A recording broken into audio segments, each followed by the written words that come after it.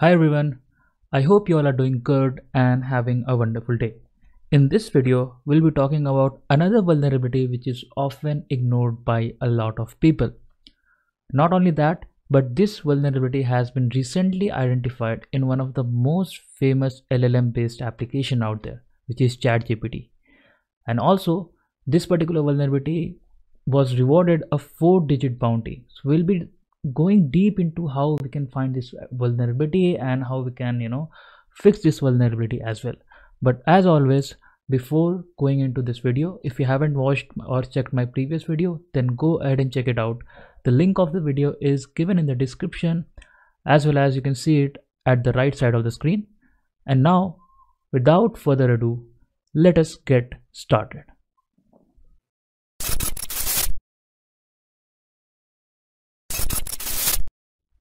Now, before going deep into this video, let us first talk about the vulnerability which we are going to learn today.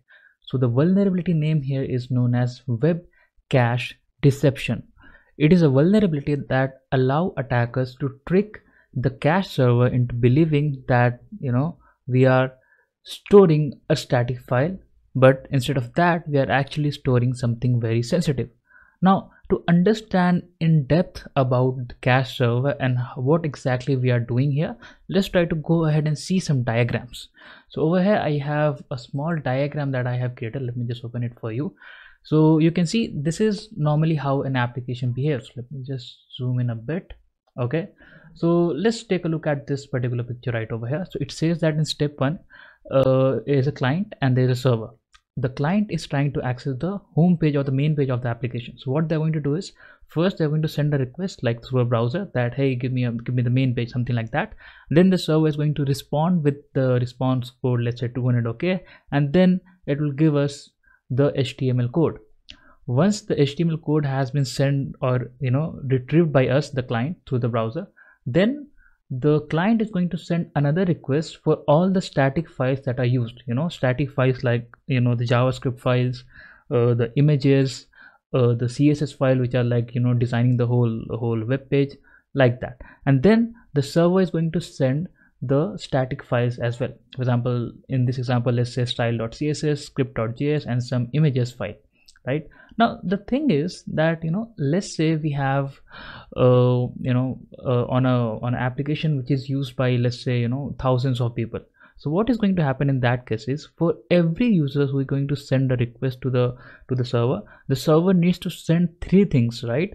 The web page, the static files like images, CSS, and the JavaScript file. Right now, these files can be a lot bigger in size compared to the web application, compared to the web page itself, right? So what can happen is that if the single server is loading the static files as well as the HTML codes, it can lead to lot of stress onto the server, which can ultimately reduce the user experience of the particular application. As well as once let's say we have thousands of users or maybe millions of users on an application, it may cause unintentional denial of service to the application, because there are so many things that going on a single server, right? So to actually fix this, we have something known as a cache server. So basically, in simple terms, it is a separate server where we store all the static files, the CSS, JS, and images, and all the static files that are not sensitive in nature is going to be stored on these particular on this server. So let's take another example of how it's going to look if we have the cache server.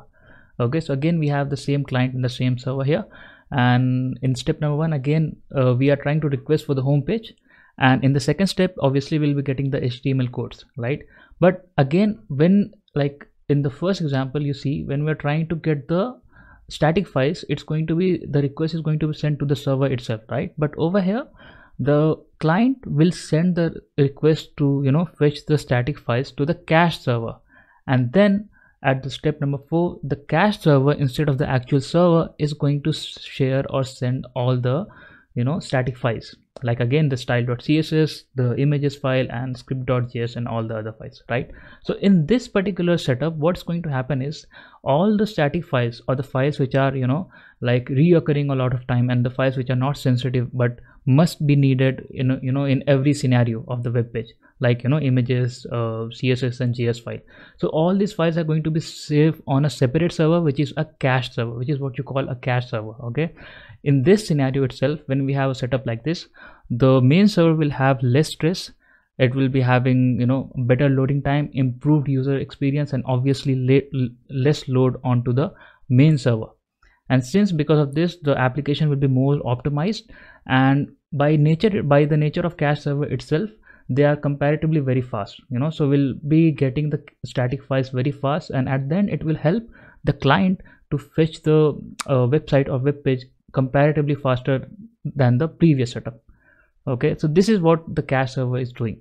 Now the question is, what can actually go wrong in this scenario? So to answer that question, we need to think that what can happen if instead of storing static file, we can somehow trick the application into storing something really sensitive. If we are able to do that, then we'll have something known as I've told you before, web cache deception. So this is what we actually do in web cache deception vulnerabilities, or misconfiguration. So I hope you all have understood this so far now. Let us go ahead and quickly see the practical demonstration of it, so that we all can understand in a better way how we can do web cache deception. So now let us go ahead and practically see that how we can do web cache deception attack. Okay, so first I have this lab created over here. So we are just simply going to copy this and open it into our browser. Okay, let's click on paste and go, and as you can see clearly over here, we have a login application. Let me just configure my burp suite as well. And in this particular example, I'm going to take two accounts. First account will belong to obviously an attacker, and the second one is for the victim. Okay, and then we are going to actually see how the attack actually works. So first I'm going to log in as an attacker. So I have my account fayaz@bpractical.tech, and let me just type the password. So the password I've set is Batman. Let me just intercept this, so you can see we have this over here. Let me forward this now, and you can see we are redirected to profile, right? And it says that this is your profile page and sensitive information goes here, and you will clearly see that my credential is actually being displayed over here. So what I'm going to do is to identify whether there's any kind of web cache deception or not, or in general we have any caching mechanism here or not, to simply intercept this request from this profile.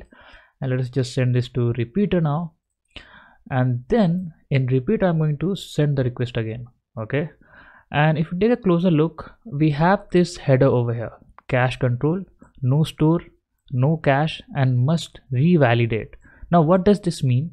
This simply means that this endpoint should not be cached by any means, because as you can clearly see, this endpoint is actually handling or holding something very sensitive, right? So by default we have something like this.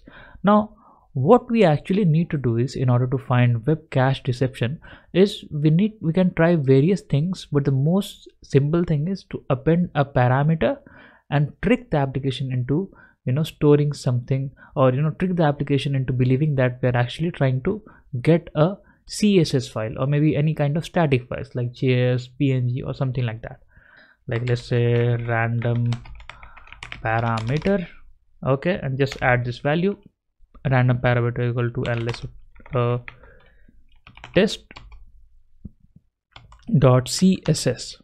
okay, and now if the application is actually vulnerable, it will think that we're actually trying to fetch a CSS file, so it is automatically going to save this page into its cache server. So when we're going to click on send, you can see we've got cache control, no store, no cache, must reevaluate. But if we send this request again, you see what exactly happened here is that the header was removed from this this response.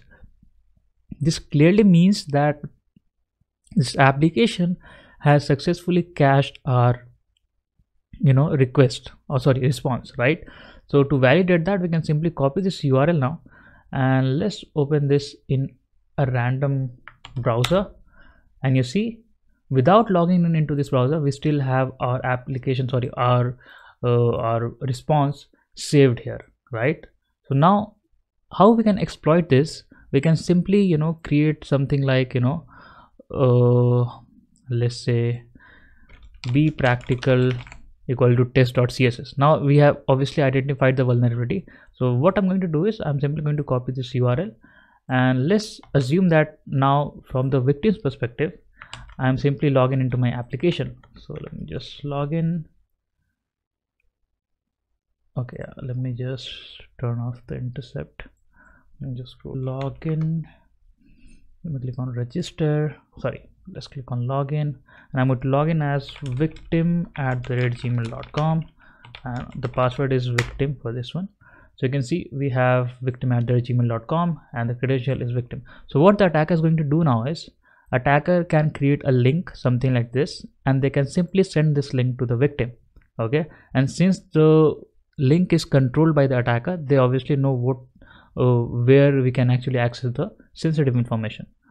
So this time when the victim is going to visit this link in their browser, let's say once they hit enter, for them nothing suspicious is going to happen, right? Because for them they are like simply seeing the their profile page. But once the request is cached, the hacker or the attacker can simply open this link in a new tab, and once they do that, you see what happens. Their sensitive information got cached into the cache server, and we're successfully able to fetch it, right? So this is the actual impact of web cache deception vulnerability. I hope you all have understood this. So now I think the video is a bit long than I expected, so we'll be covering the mitigation part as well as the interesting case of ChatGPT in the upcoming video. But for this video, I hope you all have understood what is web cache deception and how it works, and I hope you all have understood that how we can look for web cache deception vulnerability.